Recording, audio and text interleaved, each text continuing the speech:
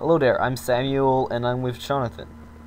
Hey, in our last video, we showed you guys how to make text, how to make that text bold, italic, and how to make headings.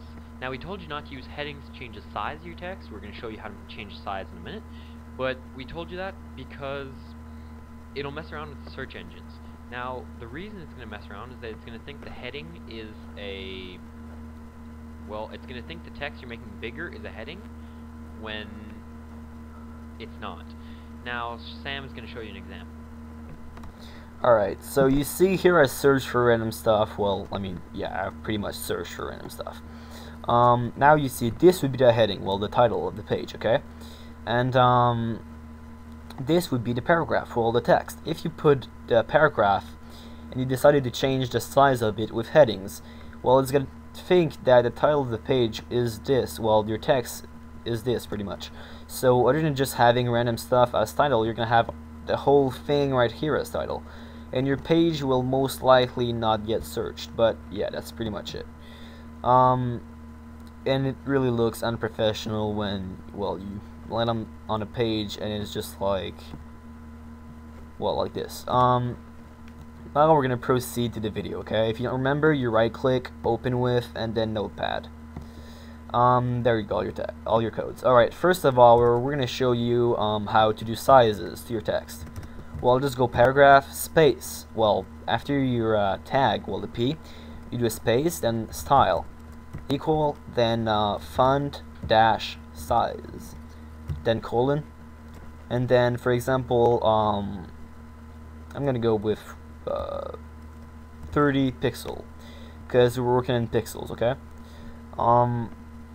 Now just end it with the angle bracket and then say this text, or well, at least, yeah, this is our first video, second video, okay? And then as usual, close with a slash and then save it, not save as, just save it. And then when you open your your file, you're gonna see that you have another thing now in in 30 pixels. Now you could have ended it with a semicolon, but Joe's gonna tell you why. Semicolons here are used to add in a second thing. If you want to make it 30 pixels and red, well then you would have to put a semicolon in the middle. Now, if you want to, after everything to remember, you can always put a semicolon, but it's not required. Okay, now we're gonna show you how to do background colors.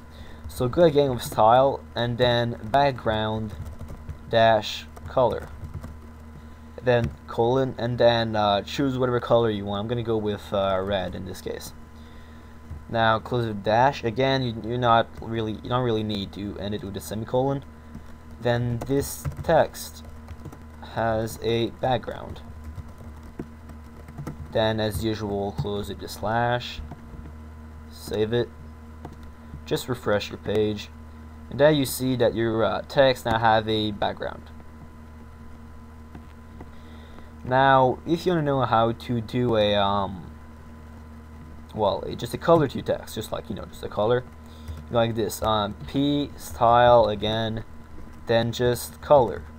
This one is easy, colon, and then always put a colon basically, and we're going to go with yellow in this case. Then close the angle bracket, and then this text has a color. There you go. Now refresh your page, and well, you don't really see it because I chose the wrong color, because yellow over white doesn't really match up together. But you see there is thousands of color. You just need to Google it, like just Google HTML color list or something, and you'll see that you will have like a lot of results. Yeah, and for the colors, if you know the RGB color system, you can use that too. We're not going to explain right now how to use that. We may in the future, but yeah. Yeah, not for now. Alright, and the good thing about HTML is that you can all mix that, like Joe said, like earlier. Just add a semicolon, and then, for example, if you want to go with font size, I don't know, then just colon, and then 20 pixels, for example, okay? And then there you go, you can just do like this, and then it's magic, because now your text is, well, it's bigger. And I don't know if you can see it, but it's bigger than before. How about because I chose the wrong color. Add in a background color. Yeah, I could do that. Alright, I'll just add a background color for your amusement. And on top of this, it shows that you can add 3 different things. You can add 4 different things. You can add as many things as you want using the semicolon. Yeah, I'm gonna go with black as a background since it's going to be easy to see. Now refresh your page, and now you see that, there you go. Now what's fun with pixels is that you can go to like 50, for example, and it's gonna be huge, but it's gonna demonstrate. And there you go, now your text is there. Now thanks for watching us.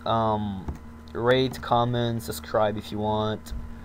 We're gonna make more tutorials in the future. Now thanks for watching.